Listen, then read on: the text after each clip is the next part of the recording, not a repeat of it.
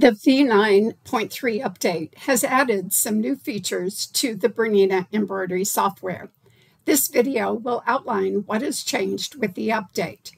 Remember to check your current version. Go to Help and About.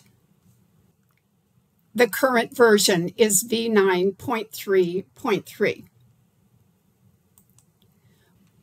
When you right-click on Show Hoop and click on the drop-down menu by hoop choices, you will notice that the list of BERNINA hoops includes many new hoops. These are currently all the hoops that are available for different machines.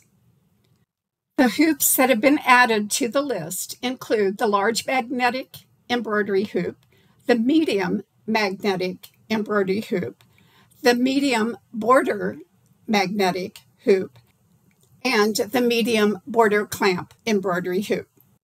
Included with this hoop is a clamp removal tool to help you remove the clamps from your project. Additionally, 2 sock hoop inserts have been added to the list. These are packaged together and are used with the medium hoop.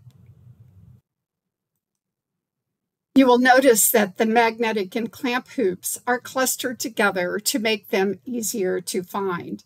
Dimensions of most of the new hoops are shown in inches.